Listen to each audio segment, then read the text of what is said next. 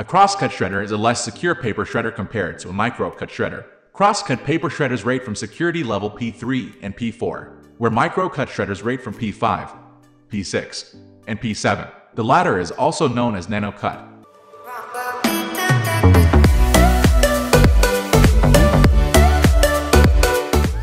What is a cross-cut shredder? Cross-cut shredders offer a medium level of data security and the minimum requirement for shredding confidential documents, such as bank statements, documents with personal data, or business papers. We recommended opting for the more secure P4 cross-cut shredder rather than the P3 cross-cut shredder. On average, a cross-cut shredder shreds a document into 400 particles.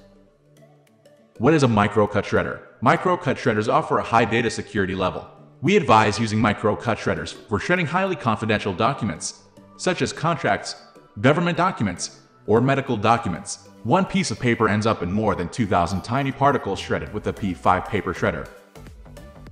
Is cross-cut secure enough? A cross-cut shredder is secure enough for shredding most of your confidential documents, but when you need more security and peace of mind, it is recommended to use a micro-cut shredder with DI and security level P5 or higher.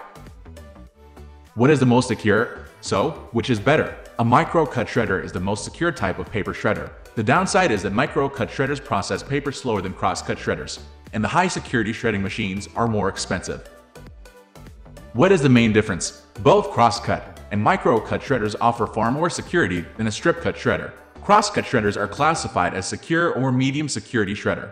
In comparison, a micro-cut shredder is classified as a very secure or high-security shredder. The main difference is that a micro-cut shredder offers more security because the shredded paper particles are smaller than standard cross-cut shreds.